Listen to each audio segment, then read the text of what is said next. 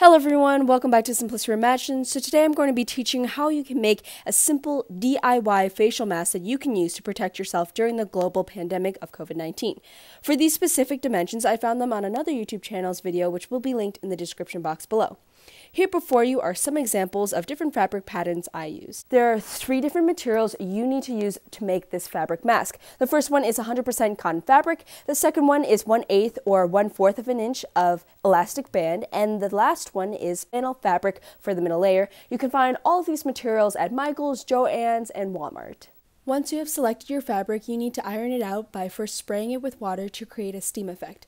Then go over it with a hand iron at the highest temperature for the 100% cotton fabrics. The flannel fabric can also undergo the same treatment. Here's a variety of tools that can help you during this process. I prefer the template, fabric scissors, and the embossing stylus. However, if you want to speed up the time spent, use the rotary cutter and the Omnigrid quilting ruler instead.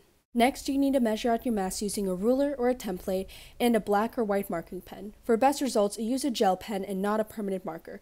Pens like SHARPIE will bleed through and taint your fabric. Each mask will be 6 inches by 9 inches. If you want modified measurements, refer to the description box that includes measurements for both men and children. I usually pre-measure 2 different ways, horizontally and vertically, to ensure that I utilize the most fabric that I can with the least amount of wasted scraps. I then proceeded to cut out more batches of fabric for other masks I plan to donate to hospice and other hospital organizations. Once that task is completed, you will need to assemble the fabrics in a certain order and direction.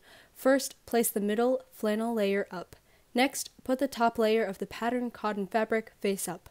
Lastly, put the back layer of cotton fabric face down onto the top layer. Next, you will need to cut your elastic strips to the length of 7 inches. Place the elastic onto the short sides of the mask in an arc. Pin the elastic, middle layer, and top layer together. Make sure to leave 1/4 of an inch away from the sides when pinning. Next, add the back cotton layer face down onto the mask. Lastly, remove the pin while still holding in place the 2 layers and the elastic together. Proceed to include the back layer by pinning it on top. Finally, we get to the fun part. Insert more pins if necessary to help guide the sewing process. Allow 1/4 of an inch for the border, and remember to backstitch, especially in the areas where elastic is located. Most importantly, leave a 2-inch gap in order for the mask to be turned inside out.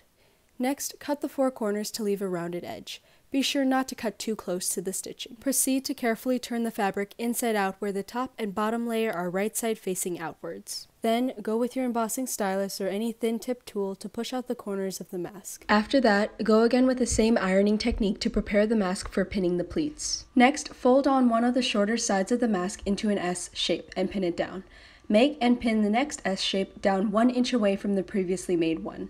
The mask should be split horizontally into 3 1-inch spaces with the pleats. Repeat the same process on the other shorter side of the mask. Then fold the mask hamburger style to ensure that the pleats are evenly spaced with each other. In the same fashion as before, sew 1/4 of an inch border around the mask.